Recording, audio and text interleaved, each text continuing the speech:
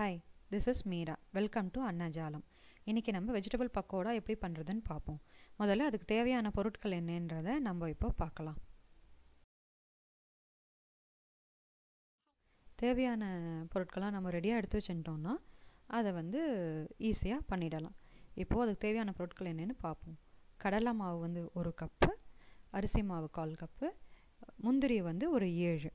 அப்புறம் vegetables carrot, உருளைக்கிழங்கு, கோஸ் எல்லாத்தையும் நீட்டா சாப் பண்ணி வச்சிருக்கேன். அப்புறம் கொஞ்சம் காலிஃப்ளவர், ஒரு 1/4 காலிஃப்ளவர் இருந்தால் இதுவாக இருக்கும். ஒரு கப்பு. அப்புறம் தேவையானது கொத்தமல்லி, புதினா, கருவேப்பிலை, இஞ்சி. அப்புறம் ஸ்பைசஸ் மஞ்சப்பொடி, மிளகாப்பொடி, சோம்பு, சீரகம், உப்பு, பெருங்காயம். இது எல்லாத்தையும் நம்ம ரெடி பண்ணி வச்சுட்டு கலக்கிறதுக்கு முன்னாடி முதல்ல ஆயிலை நம்ம ஹீட் பண்ணிவிடுவோம். ஹீட் பண்ணிவிட்டு அது சூடாகிறதுக்குள்ளே நம்ம இதெல்லாம் மிக்ஸ் பண்ணிடலாம். இப்போ நம்ம ஒரு மிக்சிங் பவுல் எடுத்துப்போம். அதில் கடலை மாவு, அரிசி மாவு, முந்திரி பருப்பு எல்லாத்தையும் போட்டுருவோம். அப்புறம் அதுக்கு தேவையான ஸ்பைசஸ் மஞ்சப்பொடி, மிளகாப்பொடி, உப்பு, பெருங்காயம், சோம்பு, சீரகம் எல்லாத்தையும் போட்டுருவோம். முதல்ல இதை போட்டுட்டு நல்லா மிக்ஸ் பண்ணிக்கணும்.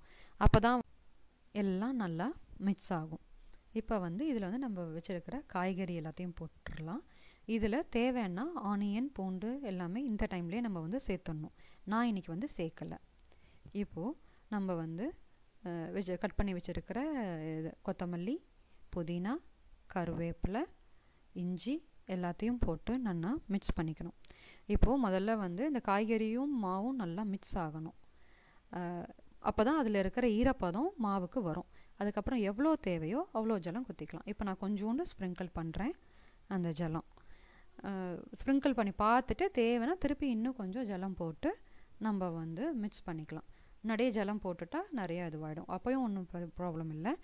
வேணும்னா இன்னும் கொஞ்சம் கடல மாவு போட்டு அதை சரி பண்ணிக்கலாம். இது இந்த பக்குவத்துக்கு வரணும். இந்த பக்குவத்துக்கு வந்துடுதுன்னா பக்கோடா நல்லா கிறிஸ்பாக நல்லா வரும். இப்போது நம்ம ஆயில் ஹீட் ஆகிடுதான்னு பார்க்கலாம். ஹீட் ஆகிடுதுன்னா இதை அப்படியே போட்டு நம்ம எடுத்துடலாம். இப்போ ஆயில் ஹீட் ஆகிடுது. இப்போ நம்ம கொஞ்சம் கொஞ்சமாக போடணும். இது பெருசாக வேணும்னா நம்ம பெருசாகவும் போட்டுக்கலாம், இல்லை சின்ன சின்னதாக போகிறோம்னாலும் போட்டுக்கலாம். அது நம்மளோட இஷ்டம்தான்.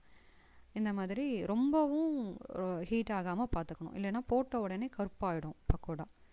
ஸோ ஒரு மிதமான கரெக்டான ஹீட்டில் இருந்ததுன்னா இது சரியாக இருக்கும். இப்போ இது எல்லாத்தையும் போட்டுட்டேன் நான். இப்போ இதை கலரி விட்டுட்டே இருக்கணும் அப்பப்போ. இல்லைன்னா என்ன ஆகும்னா ஒரு சைடு மட்டும் ஃப்ரை ஆகி பக்கோடா எல்லா பக்கமும் ஒரே கலர் வராது. ஒரு இடத்துல டார்க்காகவும் ஒரு இடத்துல லைட்டாகவும் இருக்கும். இப்போ நம்ம கலரி விட்டுட்டே இருந்தோம் அப்படின்னா அது கரெக்டான பக்குவத்துக்கு வரும். எல்லாமே ஈவனாக இருக்கும். இப்போது இது இதுவாக எடுத்தான்னு நம்ம எடுத்து பார்த்தோம் அப்படின்னா தெரியும். இந்த பாருங்க, இந்த கலர் வந்தால் போதும். இப்போது இது எடுத்துடலாம் நம்ம ஆயில்லேருந்து. இதே மாதிரி பேலன்ஸ் இருக்கிற மாவையும் பக்கோடாவாக பொரித்து எடுத்துடலாம் நம்ம.